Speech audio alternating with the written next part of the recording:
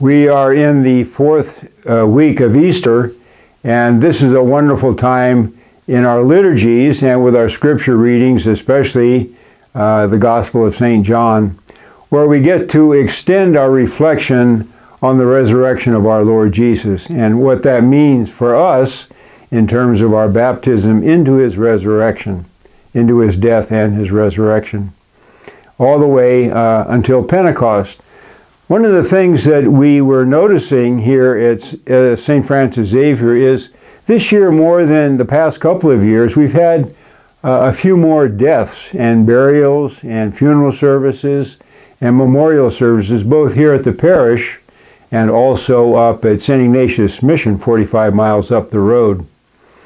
And while it is always unfortunate and sad and difficult to lose a loved one, from the clergy's point of view, the Easter season gives us more ammunition for reflection on what it means to pass from this life to the next, especially when we are meditating on the resurrection of our Lord Jesus. I'd like to share a brief passage from the prophet Isaiah that we often use at the time of a memorial service or a funeral service, not just at Easter time, but all through the year. This is a familiar passage from chapter 55.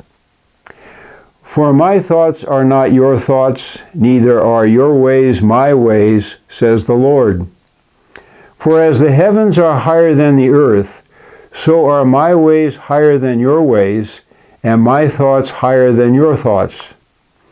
For as the rain and the snow come down from heaven, and do not return without watering the earth, making it bring forth and sprout, giving seed to the sower and bread to the eater, so shall my word be that goes forth from my mouth.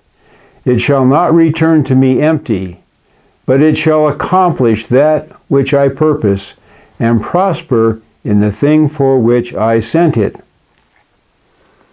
It's a beautiful little passage. We Christians believe that the prophet Isaiah is forecasting the coming of our Lord Jesus into the world, the Word made flesh, spoken by God the Father, and that it depicts not only the birth of our Lord Jesus, but His journey physically through the world, His passion, death, and resurrection, and then His return to the Father.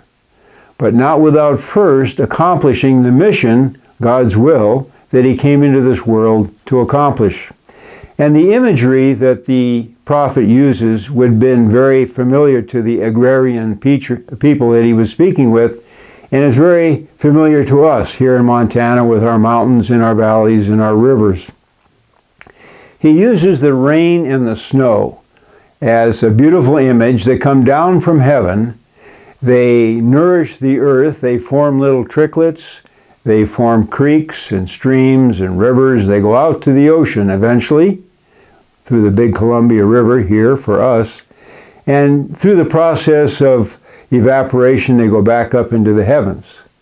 But this journey of the water through the earth, down through the rivers, and up into the heavens again, doesn't take place without first nourishing the earth, bringing seed to the sower and bread to the eater. It's a beautiful imagery for the life of Jesus, for the life of our dearly departed, those who have just gone before us.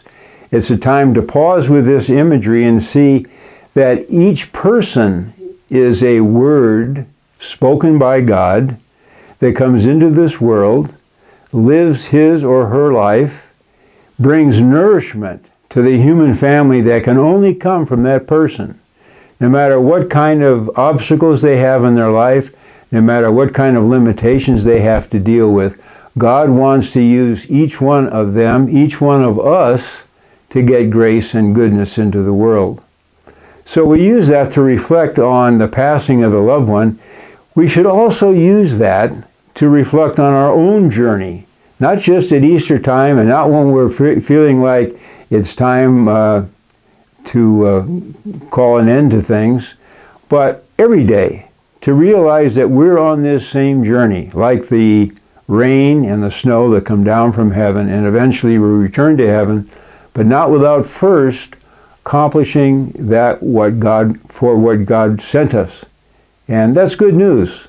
And it should give us some affirmation about our faith, and especially about our participation in the passion, death, and resurrection of our Lord Jesus, not just during Easter time, but all time.